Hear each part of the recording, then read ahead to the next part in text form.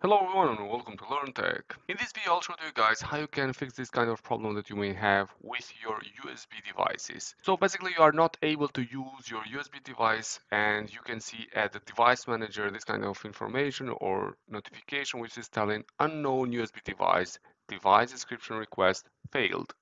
So how we can fix this kind of problem? I will walk you through the main methods that you can fix this problem. The first thing that you have to do is to make sure that actually the USB device is working properly.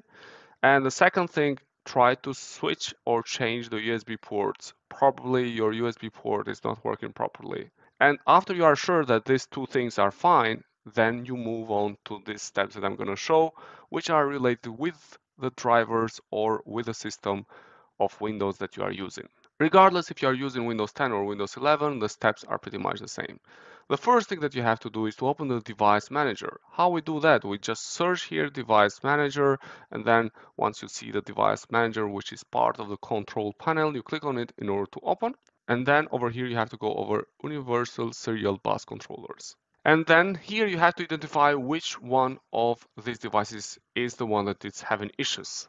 For example, I'm just going to select one of these devices and I will show to you what you do, and the steps are the same regardless which device you have. So the first thing that you have actually to do is to update the driver. Give it a try, search for the drivers from here, or if not, then you can browse my computer for drivers. Let me pick from a list of available drivers and you try to play around with the available drivers that you have and try to reinstall the driver. And if that didn't help, then the next step is to uninstall the device. So by uninstalling this device, so you click over uninstall, then you will have the possibility to reinstall the driver of this device. So basically you uninstall the driver and then unplug the device from your USB port and then do a restart of the PC and then plug it again the device, and most probably this will help to fix this kind of problem. If neither of this method didn't work, then the next thing is to open the device driver that you are having an issue, and then you click over properties. So you click with the right of the mouse and then you choose properties. And then over properties, you can have this button here, power management. And then you click over here, allow the computer to turn off this device to save power. You unclick on this option, then you click over OK. Some devices may not have this power management tab, but if not, then you don't have what to do for now. You have to move to the next step that may help you to fix. But if you find over properties, this button here, power management, unclick it and then press it over OK, and this will help to fix this problem that you may have. Then the next thing that you have to do is to open again the device manager, and from there we click with the right of the mouse over the device and then we choose properties and then we go over details. And over here you have to choose from the property here, you choose device instance path, and then you have to copy this path over here. So we click with the right of the mouse and then we choose copy. And then the next thing that we have to do is to open the registry editor. So we search here Regedit and then it will show you the registry editor.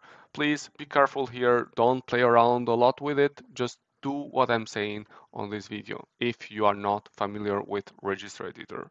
So what we actually do is we open this path over here. So can you see the path here? I will put on the description below so you can just paste the path over here and then you come directly over this registry path where you have to be. So basically it's computer, local machine, system, current control set, and enum. And then we write backslash over here, and then that path that we copied from the device manager, we paste it here. So basically like this, and this will help us to identify exactly the device that is assigned on the register editor and it was on the device manager according to that path ID that we copied. And then over here we have to choose device parameters, and over here the first thing that you have to do for the default, you have to click there and you put the value data 0.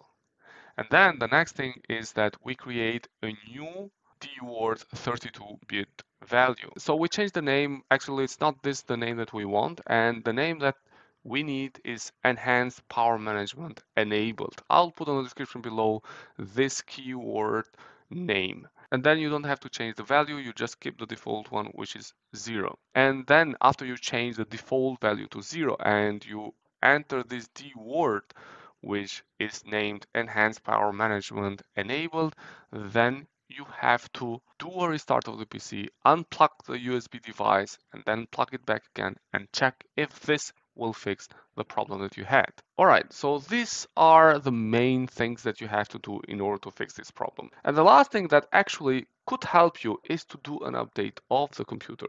So we check for the updates, and it's important then when you go for Windows Update, you check about advanced options, you click over there, and then you go over optional updates. It's very important to check the optional update, and you see if there is necessary to do a driver update, which is over the optional update, or other updates that may need it to be installed, but they are not a requirement by default from the Microsoft or from Windows. By going over optional updates, you are able to update the optional drivers that probably haven't been installed properly. And then we just click over download and install, and this will install these updates. So basically those are the main methods how to fix this problem. Always play around with the driver. If your computer doesn't have a problem with a USB port or with your USB device, play around a little bit with the driver like we did, uninstall it, try to download it from the official website of the device, the driver that it is for that device. For example, if you are using a specific camera, you can search on the web for that specific driver for that device, and that will help you to find properly the correct driver that you need for that one. Good, that's all that I wanted to share with you guys today. I hope you like this video, and please consider subscribing to our channel. Wish to you all the best. Thank you.